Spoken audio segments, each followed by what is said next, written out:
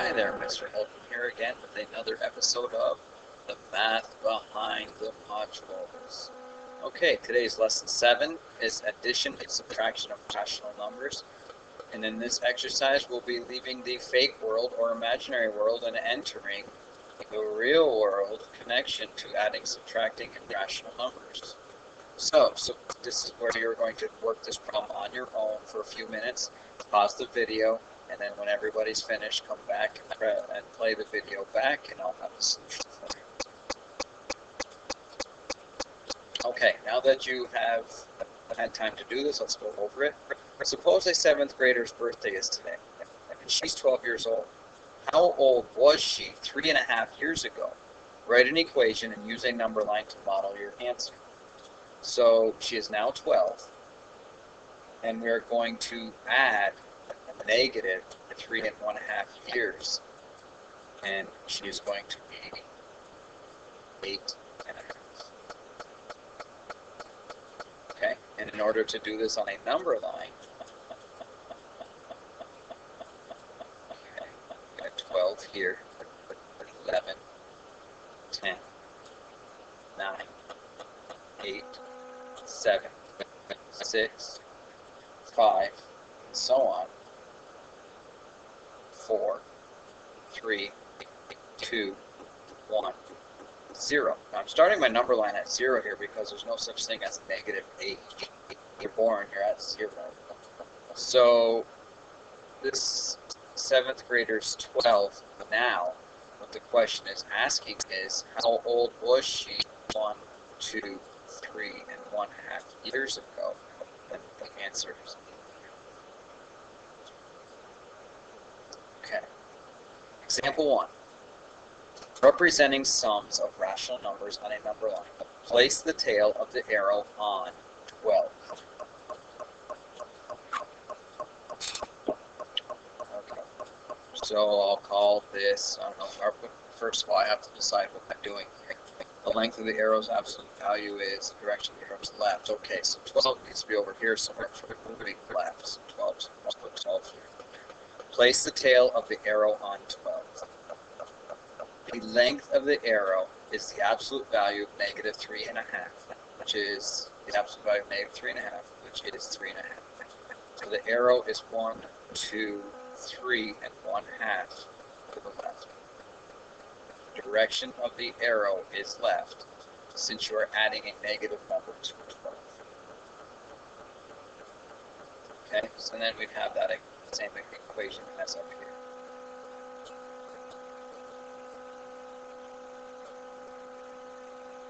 Okay, 12 plus 3.5. 12 plus a negative 3.5 equals 8. I got my negative way back there. Hopefully you guys have that discussion. Okay, next. Exercise 2. Find the following sum using a number line diagram.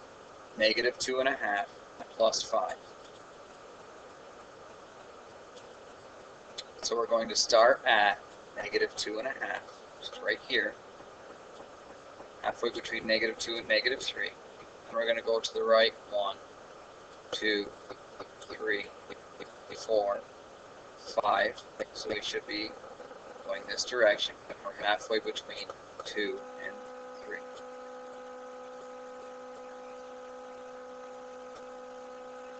Okay. Example 2. Representing differences of rational numbers on a number line. Find the following difference and represent it on a number line. 1 minus 2.25. So we're going to rewrite this as a sum. 1 plus negative 2.25.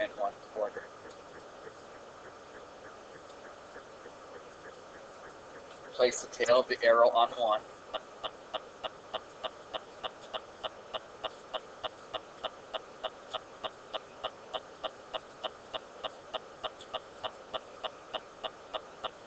So place the tail of the arrow on 1 and go left 2.5, 2.25 to here, which is negative 1.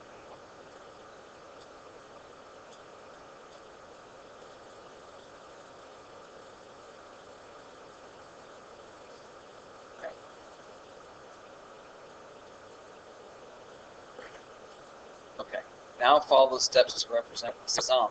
So let me get this out of the way here. It says now follow the steps to represent the sum.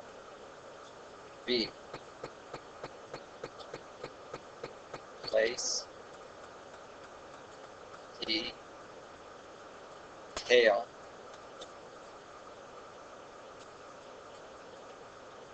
of the arrow on one,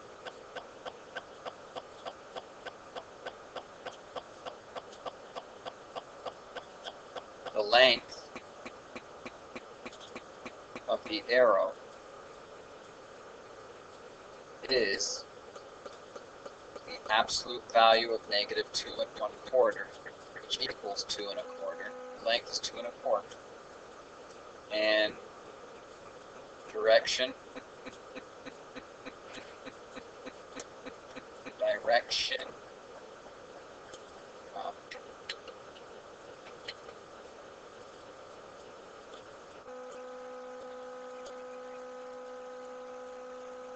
is left.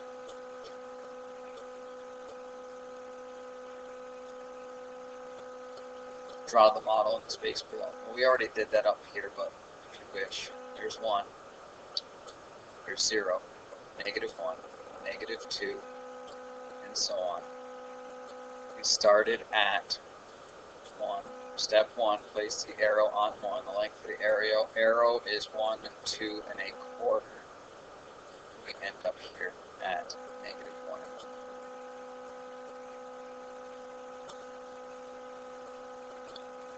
Exercise 3. Pause the video, try this. When you're done, come back, retry. Okay, now that you've done it, let's take a look. Find the following difference and represent it on a number line.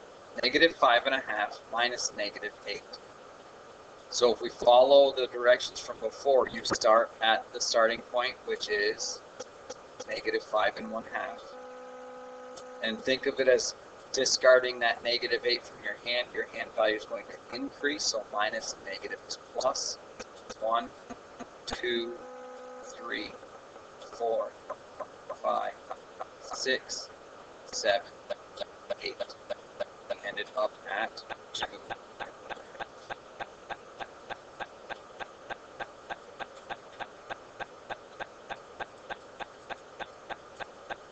Okay.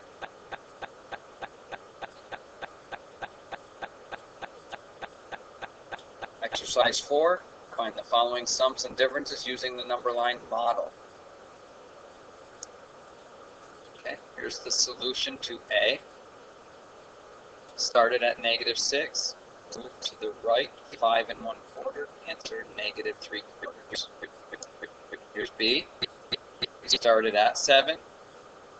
Minus a negative means plus, but it's 0.9. Notice this is 7 and this is 8. 7.1, 7.2, 7.3, 4, 5, 6, 7, 8, 9. That was in tenths. Okay, so there's our number line for decimals. Okay, here we have 2.5 plus a -1/2. So we start at 2.5. We go to the left 1/2. That ends up at 2. Finally, D. -1/4 plus 4. We start at -1/4. This scale is in quarters. 0, 1/4, 2/4, 3/4, 4/4 is 1, and repeat. Okay, so if we go from -1/4 and we go to the right 4, we end up at 3 3/4. That one might have been a little tricky. Okay, here is E. -1/2 minus a -3, or 1/2 minus -3 is 1/2 plus 3. So we start at a half over 1, 2, 3. We're at 3 1/2. Okay, exercise 5. Create an equation and number line diagram to model each answer. Samantha owes her father $7. She just got paid $5.50 for babysitting. If she gives that money to her dad, how much does she still owe? Okay, here's the answer to A. She owes him 7. She gave him $5.50. That is a starting at -7, moving to the right 5 1/2. She still owes him $1.50. Next question says, at the start of a trip, a car's gas tank contains 12 gallons. During the trip, the car consumes or burns 10 1/8 gallons of gasoline. How much gasoline is left in the tank? Okay, here's the answer to this one. So we're starting at 12 gallons. Burning, consuming means to decrease, so we're moving to the left. And we burn 10 1/8 gallons. 1, 2, 3, 4, 5, 6, 7, 8, 9, 10 gets us down to 2. And then take an 1/8 away from 2, and it's 7. Or 1 and 7/8. So the answer is 1 and 7/8 gallons. Example C. A fish was swimming 3 1/2 feet below the water surface at 7 a.m. 4 hours later, the fish was at a depth that was 5 1/4 feet below where it was at 7 a.m. What rational number represents the portion of the fish with respect to the water surface at 11? Okay, a lot of mathematical terminology there. A rational number is a number that has a ratio. This is rational. 3 1/2 is a rational number. 5 1/4 is a rational number. So it's just asking for an answer that could be in fraction form, where the fish is after that period. Okay, here's the solution to C.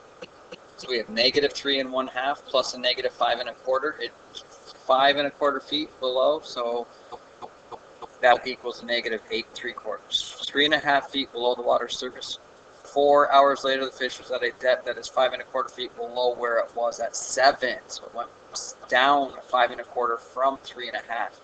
So it started at -3 1/2. This would have been the water surface up here. It was at -3 1/2, and it descended 5 1/4 more feet, ending up at -8 3/4. So 8 3/4 feet below the surface, which was up here. And there's a vertical number I can explain. Okay, that's the end of lesson 7.